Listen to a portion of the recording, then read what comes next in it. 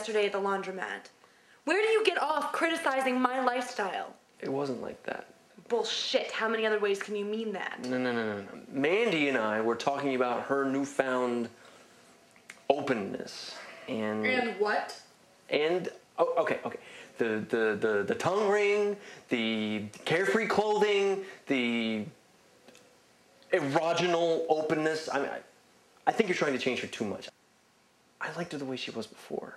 Some people like changes. Some people like to shake things up. Some people like to experience new things, Eli. I'm all for experiencing new things, but some things are better the way they were before. She doesn't seem to have a problem. Maybe you could leave some things unchanged for me.